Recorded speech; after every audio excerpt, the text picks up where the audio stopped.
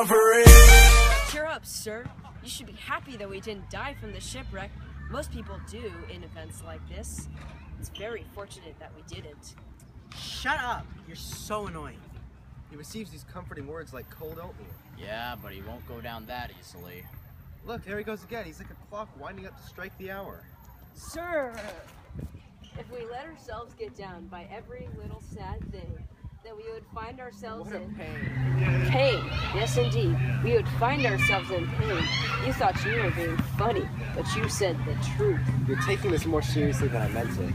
Therefore, sir, Doesn't he ever shut up? Shut up! I'm nearly done. Oh my god, he still won't shut up. Hey, let's make a bet. Which one you think will start yammering first, Adrian or Gonzalo? The old one. I'll pick the younger one. You're on. What's the prize? A good laugh. That's a deal. Though this island may appear desolate, Haha. Fine, you win. uninhabitable, and inaccessible as it were, Now he's going to say but. but He had to say it. It was unavoidable. the island is mild and has a temperate climate. Under temperance, she was a fine girl. And mild, too. Always a breath of fresh air A here. breath from rotten lungs, maybe. Stinking like a swamp. Woo! Kill him. This island contains everything beneficial to life. True, except something to live on. There's little to nothing of that. Look how lush and healthy the grass is. How green. The ground is brown. With maybe a touch of green, He doesn't miss a thing. he just gets reality completely wrong. And the unbelievable thing is, and this is incredible, As most unbelievable things are. our clothes were drenched in seawater and they still look brand new. If his clothes could talk, they'd call him a liar. Or stuff what he has to say in their pockets. Oh! Yeah. Seriously, I think our clothes are as fresh as they were the day that we attended the marriage of our king's daughter, Clarabelle, in Africa.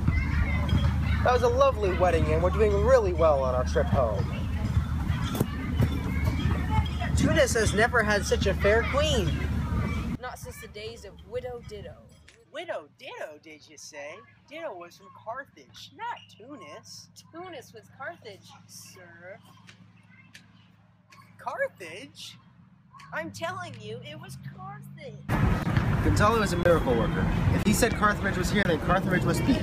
What miracle will he work next? I think he'll carry this island home in his pocket and give it to his son like an apple. Then throw the seeds in the ocean and make more islands grow. Yes, indeed. Yes, indeed. Indeed. Sir, we are saying that our clothes seem just as fresh as they did when we attended the marriage of your daughter, who is now the Queen of Tunis. The most beautiful queen they ever had. I beg your pardon, except for the Widow Ditto. Oh, yeah, except for the Widow Ditto. Isn't my vest just as clean and fresh as the day that I put it on? I mean, in a way. In a way is the right way to go. Just as the day that I wore it at your daughter's wedding? Stop talking about that wedding. I wish it had never happened. I lost my son and my daughter. She's so far away now that I'll probably never see her. I wish Ferdinand hadn't died in the ocean. May he still be alive. I saw him swimming strongly towards the shore, keeping his head well above the waters. I have no doubt he made it to shore alive. Nah, he's dead. Sure, this is all your fault. If you hadn't shipped your daughter off to Africa, but instead let her stay in Europe, none of this would have happened. At least now she won't be around to remind you of your loss. Shut up. Everyone protested against you marrying her to Africa. Even she didn't want to, but only went along with it because you told her to. And the greatest sorrow is mine too. My Lord Sebastian, what you are saying is true, but the way you are saying it is tactless and at the wrong time. You are putting salt in his wounds when you should be applying bandages. Alright, I'll stop.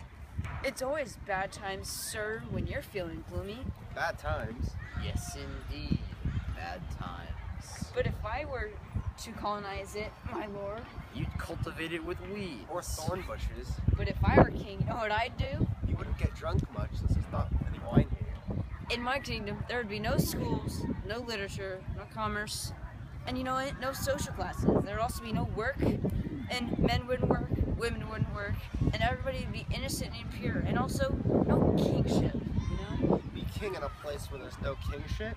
Yes, he's getting a bit confused. Everything would be produced without labor and would be shared by all. There would be no crime, punishment, or weapons. And nature would produce all the food in abundance for my innocent people. There'd be no marrying among the subjects? No, there'd be nothing to do. Everyone would be whores and slackers. Are you listening to me, sir?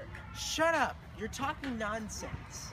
You're absolutely right, sir. I was just trying to give these gentlemen here a good laugh. They laugh at empty words. Ha! It's you we're laughing. But from your perspective, I don't matter. I'm just a lonely nobody. And the words I say are just empty. Ouch. What a comeback. Sure did. Too bad it fell flat.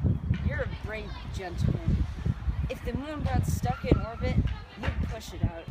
Yeah, and then right after we fix the moon, we'd go bird hunting. Don't be angry with us, my lord. I'm not. I've just got good judgment.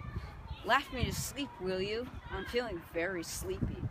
Go to sleep and listen to us laughing. Just lay down like this. Now bust it open, let me see you get loose. It's going down for